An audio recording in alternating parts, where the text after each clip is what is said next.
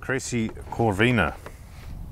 I've taken this for a few dives now. I like it. It's build quality seems really nice. All these corners, I've had this on several dives now, and some of the ones that are a bit, you know, not so nice. These little points here where a few seams meet, they'll be coming undone. That's quite a strong little glue they've got there. Looks like a good thread pattern. Badass camo. I really like it. This is sort of the colour that you see when you go past 10-15 metres. It's about the same colour everything looks, so yeah, no, that's all good. I like the smooth skin panels, self-adjusting. They reckon that it's quite flexible. I'm an odd shape, short and thick, and yeah, whatever, it fits around me.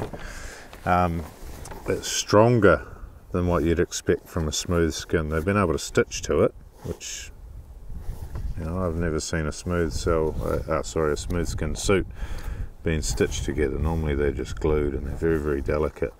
The arms are a little bit long for me, but it's alright, there's no problem trimming it. I don't know how close this camera will focus, but in there's sort of another material in between the soft inner and the smooth outer. I'm guessing that's what stops it from ripping, and the stitching pulling through it. So that's really nice, and it has it up on the back as well. This back panel here is sort of, that's the area that's exposed when you're on the surface, and if you know anything about wind chill, it sucks.